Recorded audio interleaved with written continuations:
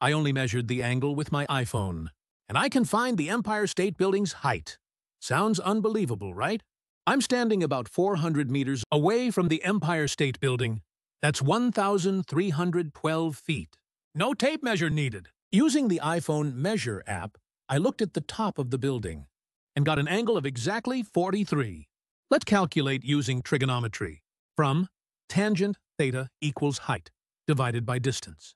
Tangent 43 degree equals 0.9325, and it equals height divided by 1,312 feet. So, height is 1,223 feet. Wow! The actual roof height of the Empire State Building is about 1,250 feet. Pretty close. Amazing that you can do this without a tape measure, right?